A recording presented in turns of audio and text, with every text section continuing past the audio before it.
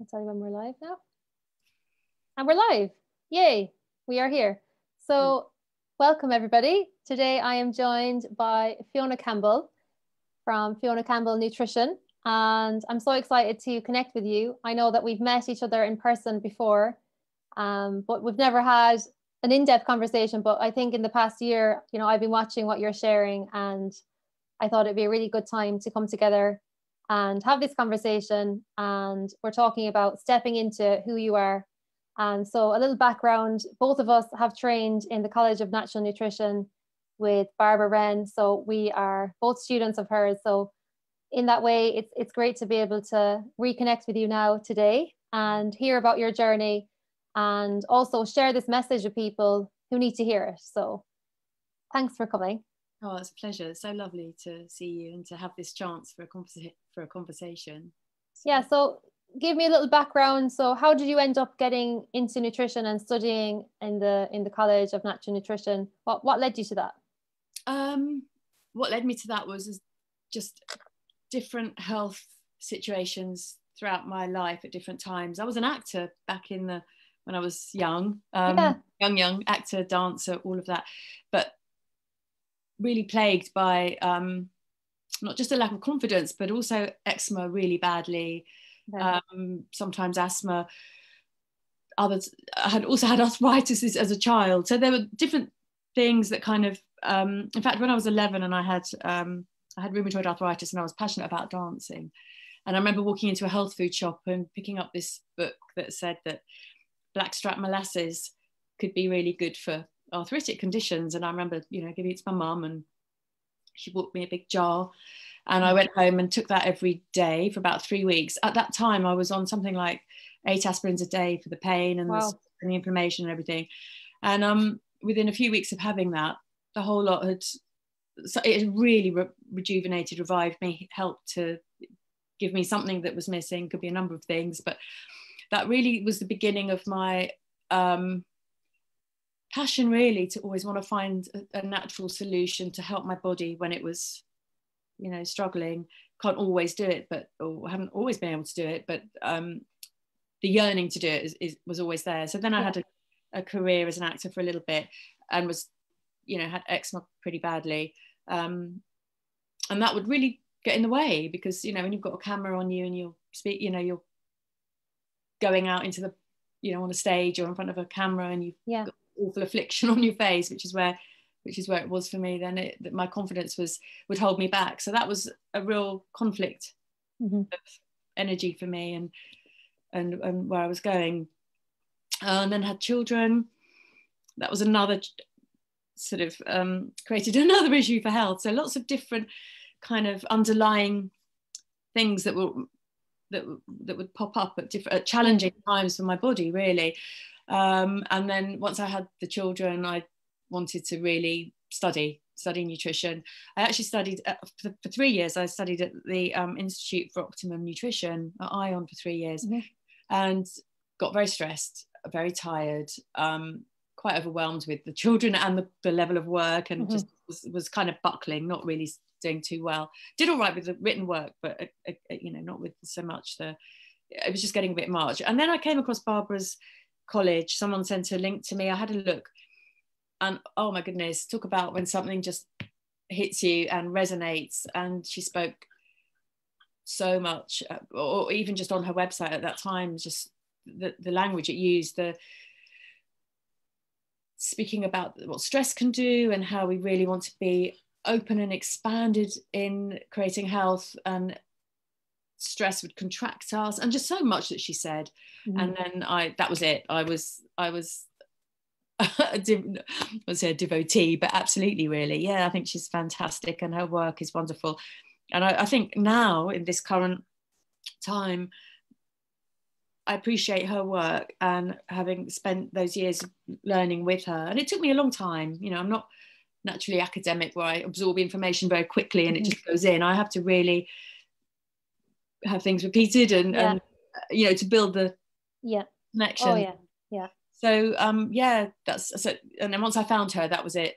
I've like I said, it took me a while to get through, but then I finished the course, finished the learning you know, in that context. And since then I've been working with people, not fully all the time, but you know, alongside other work and alongside life. But that's how I kind of ended up with her, and it's just the best thing ever. I'm so grateful. And we were saying before we started recording that like one of her first lectures and one of her first teachings was, you know, the biggest stress is not being who you are. Absolutely. And I think, and I'm sure you probably experienced that in the past year. Yeah. That there's this huge, like, the divide, you know, that between people who believe in, say, germ theory, who are believing in what's happening, to those who have gone on different journeys through different avenues and have explored like terrain theory and understanding like it's actually the conditions of the body that, you know, create health and interact with viruses and pathogens in ways that is really flipping the onus onto our own personal responsibility, as opposed to like the outside or governments having control over that. Absolutely. Yes. And also I think one of the things that's so straightforward about understanding and looking at the body and health in terms of the terrain is understanding the connection of everything, you know, that everything is connected, and to look to ourselves for health. It doesn't, and really not being too far away from what's common sense. And somebody, you know, when you understand the way what a virus is or how it may be transmitted, and then see how not getting in the fresh air, not connecting with people, you know, I mean, I'm not hearing an awful lot of good advice for health coming out of that germ theory world. No. You know, we are beings that need to connect, and we need fresh air, we need sunshine, we need good quality food, simple things. Some of which are free, and yet that's not what's. It seems to have lost its madness, and yet people are believing that they need to wear a mask and need to be separate and need to follow these people that are not giving any good advice about health.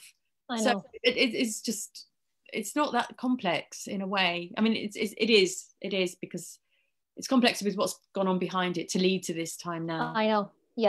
But it's almost like, it was, to me, like, my understanding is that it's always been there, but now it's 10 times in our faces, like it's exaggerated like tenfold. It's like, okay, this is where you are collectively. Yes. Do you know? Yes.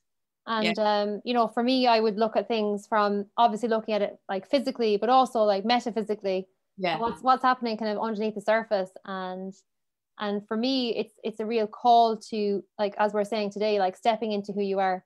A call for us to actually create new ways and to give people that confidence. To actually explore that journey for their own self. Yes. And know that the answers are, if you could just switch off the telly, go away from go away from all the bombardment of information. And I'm sure there's misinformation on all sides, everywhere, you know, whichever world. But if you could just go back to, how do I feel? What is this? How do I feel? What do I feel is the right thing to do? And really get in touch with that from an empowered place. That's health giving, and that's stepping into who you are, and that's where the truth is. Fully. You know. And exactly, because we have that connection. It's always, you know, we're born with that connection, but sometimes we forget about it, or we've had a lot of trauma or stress that's kind of clouded our ability to hear ourselves. Absolutely. But also, I think, you know, the fear of the virus, and I was actually rereading one of Barbara's books, actually, I think last night, actually, it was, and I was just reading a part of the section on, you know, if bacterial activity is suppressed, that what happens then is we get viral activity happening within the cell, and that's when it's more threatening to the health. So I find, you know, people are affected by the virus in so many different ways. But I think if you've had a history of a lot of suppressive treatments, like a lot of antibiotic use, then if your body does employ the virus, whichever way you see it, when it's active in the system, that when your body has been suppressed, that you're going to run into more difficulties, and the body, you know, creating this kind of long-term post-viral fatigue that I see in quite a few people. Yes. No, that is true. Yeah. But again, it's for me a message of like how far we have come so disconnected from nature, from our own nature, and from nature, that this is happening. You know, that it's like, whichever way you're looking at it, it's happening because it's like, okay, look, this is a warning. Do we want to keep progressing in this way, or do we want to take it as a warning to like radically change our own lives individually?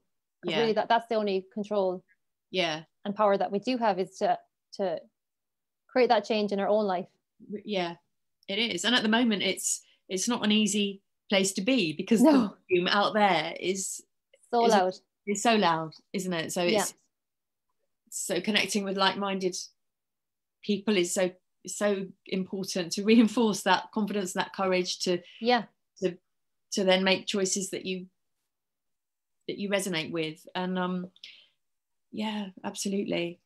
And I liked as well, because I think last year I felt very much like an activist, you know. I was kind of wanting because I was watching your page and I was like, oh, you're on fire. I was absolutely and then and then I think and I really was I felt like, you know, Joan of Arc kind of. I was sort of lay down and, you know, put my line in the sand, this is how I feel, and passion is still there. But I really like what we had a conversation, I think, over Messenger a few weeks ago, or maybe it was on Facebook, I'm not sure, but it was that sort of almost, okay, now is, rather than fighting against what is, which is where a lot of my energy was going. In a sense, I wasn't looking at what I'm creating, other than fighting at what is and what I wasn't happy with, and what I did, you know, and I would sort of shout to the world something else. So I think now I'm much more in a time of, okay, what am I going to create? You know, the old structures, I don't really want much to do with it, but I do want to see a new world with health, where people are empowered, they're supported, they're encouraged, they're given good advice. There's no harm. At least there's no, you know, that the Hippocratic Oath, isn't there? Do no harm, and more than that, you know, life enhancing. And so my focus more now is more on the activist is still there, but the volume's gone down a little bit, and more creating the new.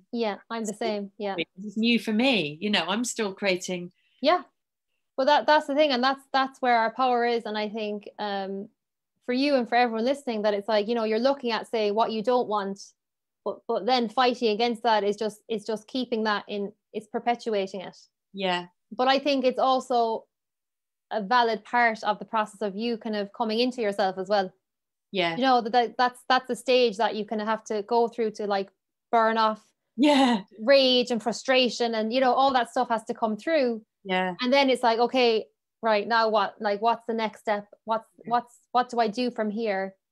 And so for me, it's like the intensity of looking at something in the world that I'm like, that's not what I want, that's not what I stand for, that's not what I believe. Okay, but I can't just point the finger and say that's wrong. What can I do? Like, what can I create that I do want? Like, inspired by what you don't want. You know, so it's like, okay, if that's happening, that's there, what can I now create? Which and interestingly enough, I think when we step into that place, I mean, I've, you know, coincidentally, but of course not, have connected with people much more like-minded now, which is a wonderful reinforcement of, again, we know this with you know, whatever our frequency is, but I connected with a lovely person in my area, and we've created a group on Facebook called My Beautiful Brain, for people suffering with depression, or just feeling isolated, or feeling low, feeling down. And it's a group that, you know, and we're just giving tips and resources and sharing. We're all, you know, it's not, and it really is sharing. It's when I'm low, what do I do? This is what I do, and I know that it can help me. So how can, and maybe it will help, you know, the person there. So that's a really lovely thing to be doing. And and so rewarding, and I just, yeah, it's just more and more of that, isn't it? So that Yeah. that volume goes up on all those, Exactly, on those things, yeah, while the blaring still comes in from out there, but my focus is changing. yeah. But I think that's where the challenge is, I suppose, isn't it? It's like, it's so loud, it's so like all consuming, that it takes huge discipline and also belief in your own self to go, okay, I'm not gonna wait for that to sort itself out. Yeah. I'm gonna step over here to the side, Yeah. and I'm actually gonna start creating something altogether new, just, you know, step by step, tiny little brick by brick, you know, just, Yeah. it's not like a big event, it's just small little steps, and before you know it. And Yeah. and I think for me, and I, you know, being called into, say, working with Barbara and understanding about like cellular awakening, and, you know, being able to activate your light body and all of these things, that it's like that life wants to evolve through us all. Yeah. You know, that it's like, but it's about taking our position and just showing up to it, not knowing, like just being in the unknown. Yeah. And just allowing it, because it's like your unique part, my unique part, like we're all so needed, and the more that we actually all step in, we strengthen each other, and we strengthen that field of what we're co-creating together. Definitely, yeah, we really do. Yeah. Whereas for years, I don't know if you felt like this, but like kind of in between two worlds, and like not knowing, you know, that kind of like, oh, I'm not sure, because what's out there I can't see. Yeah, you know, kind of hanging back in the safety of the known. And absolutely, yeah, but that's a process, isn't it, to kind of really go through. It's scary.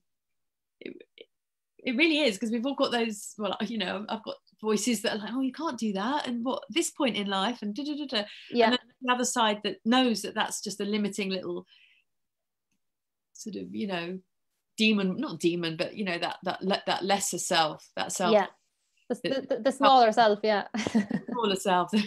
I remember my mom said to me, get like a little Lego person and have that like as the part, you know, the voice that's like, you can't do that, and kind of just look at it and just be like, that's ridiculous, you know. It's just, you know, we all have that, but I think the only way for that to turn down, in the same way as that stuff that we see out there to turn down, is just to get into it and just be immersed in it. Yeah, absolutely. So that's the only way for me anyway. The more I think about it, the more I'm like, oh, I can't possibly do that, it's too hard, you know. But just doing it, you kind of just, yeah. Yeah, and every little thing you do in the day, it's like today I had to write a little piece for our group, which was great, and it reminded me that actually I'm not doing some of the things that I'm recommending. Yeah. And so everything is, it's all just reinforcing, you know. I love seeing that when you go in the cold water. I think that's such a great thing for your spirit, apart from physically, you know. It's incredibly stimulating for the immune system and everything else, but doing things that are that you know, I don't know, like a cold shower or something that makes you think, yes, I can do this, that brings out the invincible warrior that we all... That's the thing, that you have to be in like training with it for it to become stronger, and to be like what you were saying before we came on, to become more embodied. That you're really like living it and embodying it. That it's not, you know, it's no longer just like a theory or something that you're learning, or that you're just studying, that you're applying it. And that's why I think the stepping into it and expressing it and sharing it and teaching it and all these things strengthen it. They absolutely do, because I've been strengthened by listening, especially over the last year, because I've had so much time to, and this way of communicating, and, you know, watching roundtables or other people having live conversations.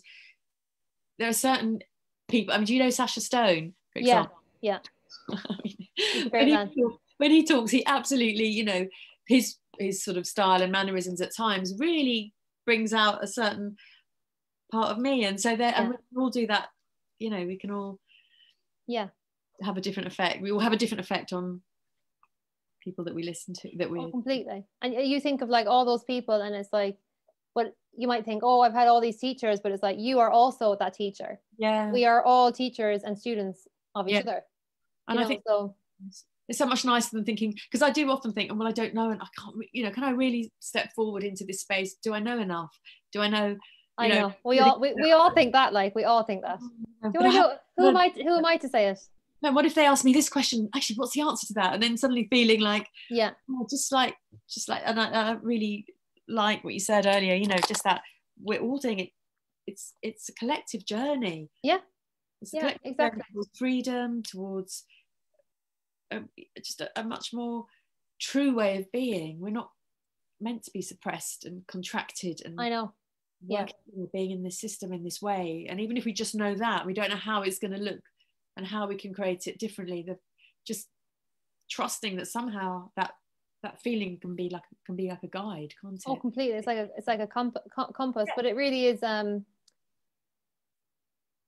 suppose it's coming into like your self mastery, isn't it? Like, yeah. And I think the fear of that is when you're in the early stages of that, like, who am I to be this person? But it's like you never become the master unless you are like the humble student, and you don't need to have all the answers. You don't need to proclaim that you have all the answers, but that you're dedicated to the journey and that you'll find them as you go. Yes. You know? So it's like, even if somebody asks you that question, I don't know that answer right now, but I'll go and find it. Definitely. And that's not so scary. It's just but again, that's that little, I should get a little Lego.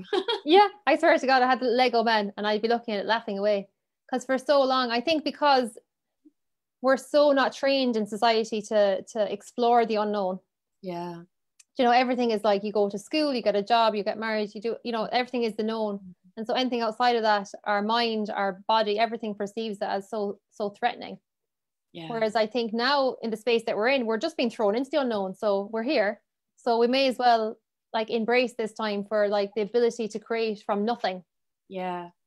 That's what the gift of this time is, if we look at it. Yeah, like absolutely. And this time that we have, most of us, you know, are at home a lot of the time.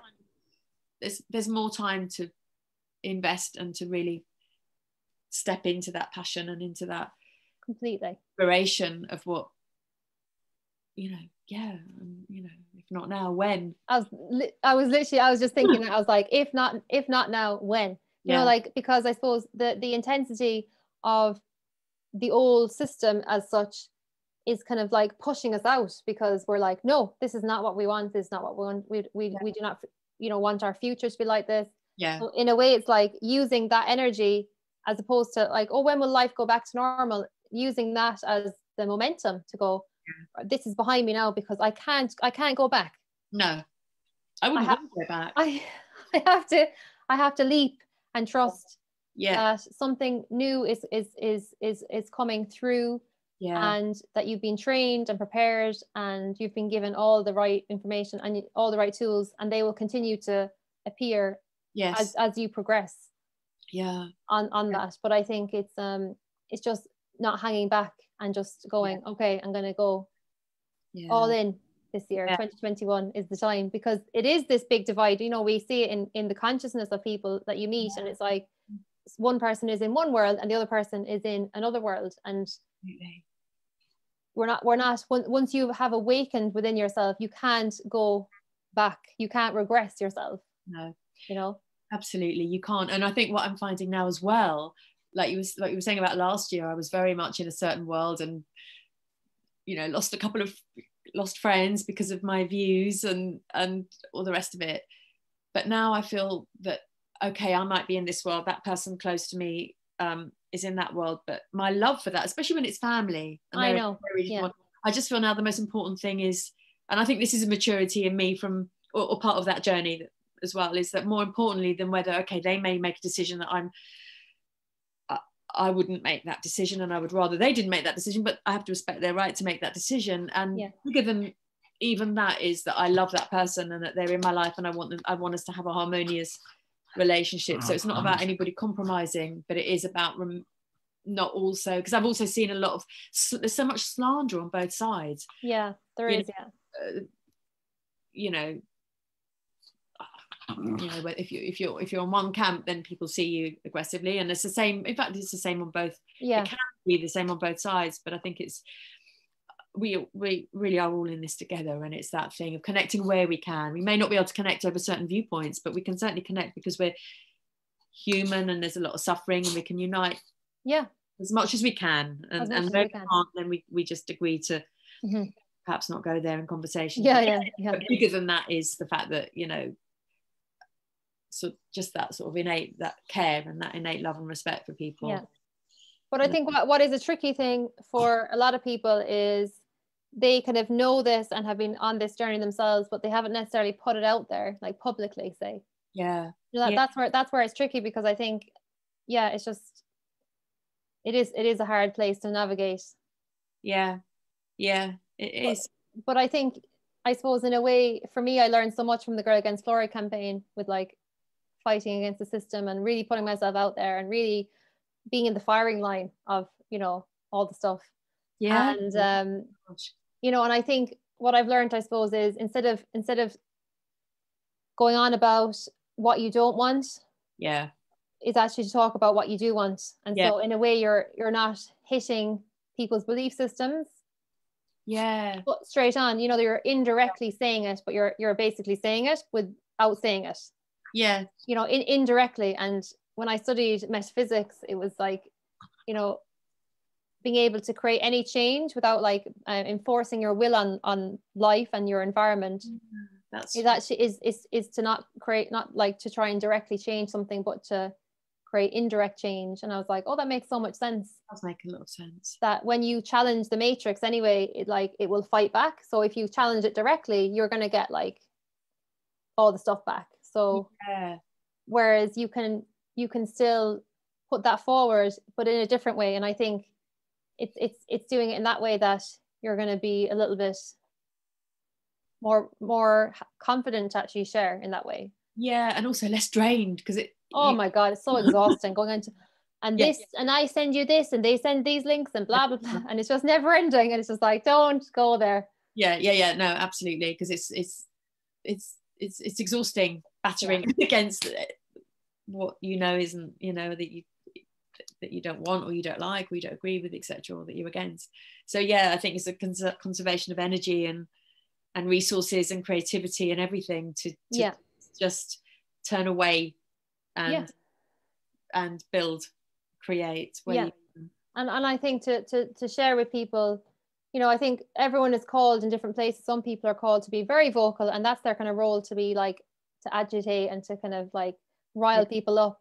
And then other ways you can create really being able to just connect with people, like one-on-one, or whatever way that you are creating spaces that you're connecting with people. But I think it is about sharing now with people who have similar energy, similar resonance, so that it's not like a drain. It's actually like, you're actually like us talking, we're actually creating energy together as we're speaking and as we're conversing. And so I think that's the kind of new way of creating change, is actually resonating out our uniqueness, and then finding people who are similar, and then we're actually co-creating together. It's not that you're doing it on your own, it's like we're collaborating together. And it's that light, or that truth, or that resonance, just building and getting bigger and stronger and louder, and in unity, definitely. Oh, it's great. This is lovely. It's great to have this conversation, because I already feel myself energized and reinforcing in the right way. It's lovely. Absolutely. So what would be your vision for this year, 2021? What you're creating? Oh wow. Well, I mean, my vision absolutely would be because I haven't done it yet, so it's a vision, which is exactly what we've been saying, which is to create a situation where I don't go into a day job. Do you know what I mean? To sort of pay the bills, and and I'm able to support my life, support myself and my situation through what I'm passionate about and what I love, and that is through empowering other people, and being more empowered, empowering others in their health, in their life, and also continuing to learn and be more confident in what I know and can share. So really that's one aspect of sorry, that's what's your doggy called again? It's called Milo. Milo. Wait. Milo, quick look. This is him. Hi Milo. Is he a Bichon? He's a schnoodle. Oh, schnoodle, sorry, they're very similar, the colouring. Yeah. So what's a schnoodle? Schnauzer and poodle. Oh, lovely. Oh, yeah.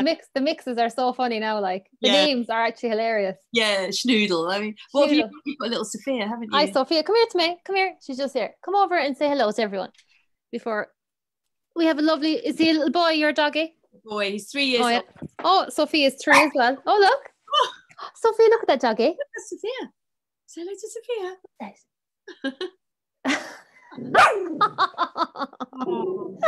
Aren't they?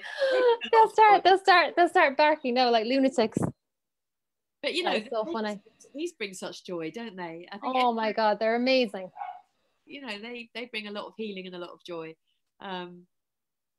So yeah, we have to get it where we can as well, don't we? You know what I mean? You know. Oh, completely. Yeah. Well, I think to create anything new, you have to be in a good space, like energetically yourself. Yeah. You know, so you have to get yourself. We have loads of dogs. They're all barking now because Happy is barking downstairs, the pup. Oh, but yeah, no, absolutely, and it's yeah, I think it's time. It's definitely time. Oh yeah. This is the time to take that leap, really. Yeah. Yeah. It's exciting. Yes, very. So let everybody know where they can find you and connect with you. Okay, I've got a website which is FionaCampbellNutrition.co.uk. There is a .com, but I'm .co.uk, Fiona Campbell Nutrition. And I'm on Facebook. My own personal page is Fiona Campbell. And then I've got a nutrition page as well, Fiona Campbell Nutrition.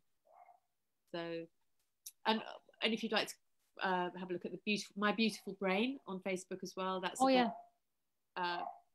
specifically focusing on depression, anxiety, and especially at the moment with the isolation that's going on for a lot of people.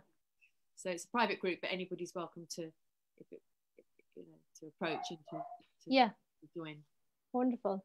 Oh, thank you so much, Fiona. It's been so lovely to connect with you and, well, reconnect after many years. Yeah, likewise. And yeah, it's so lovely to see what you're doing and stepping into more of who you are, and as I am as well, and encourage others who are on the journey themselves to have more confidence to take those leaps. Definitely. Well, you very much encourage me as I watch you over the, it might be weeks and months of dipping in on Instagram or Facebook or something, and it's lovely. It's really lovely. We're all great team. Wonderful. I know, it's really good. Thank you. Okay, thanks a million, Fiona. Thank you. Bye. Bye. Bye.